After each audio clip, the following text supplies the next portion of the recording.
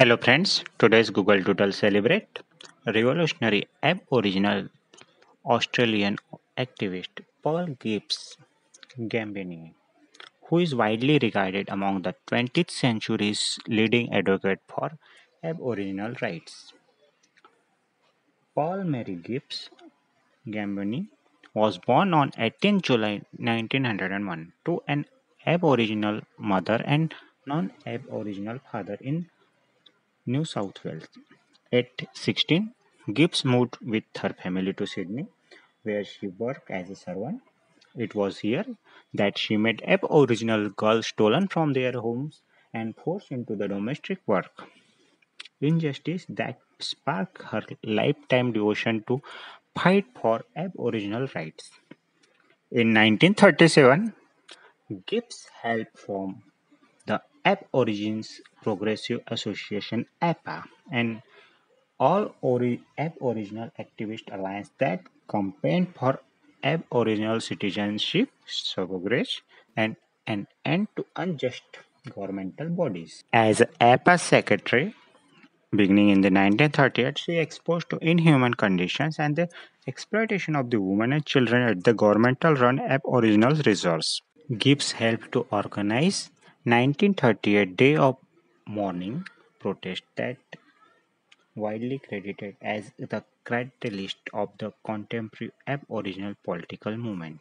Gibbs never faltered in her efforts for Indigenous justice over the decades that followed, a struggle that culminated in 1954 when the New South Wales Aborigines Welfare Board appointed her as the first and only female member. She also helped organize the Aboriginal Australian Fellowship in 1956.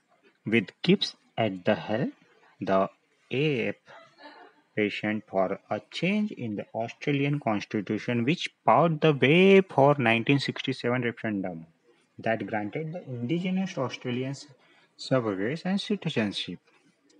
Google has changed its homepage logo with a special doodle.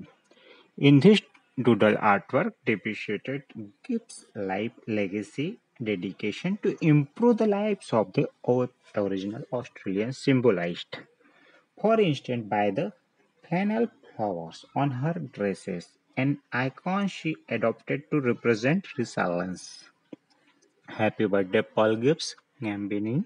Who was Paul Gibbs? Biography of Paul Gibbs, a human rights activist or Indigenous Australian activist and the most prominent female activist who within the Aboriginal movement in the early 20th century. She was the member of the Aborigines Progressive Association (APA) and was involved in the various protest events such as 1938 Day of Mourning.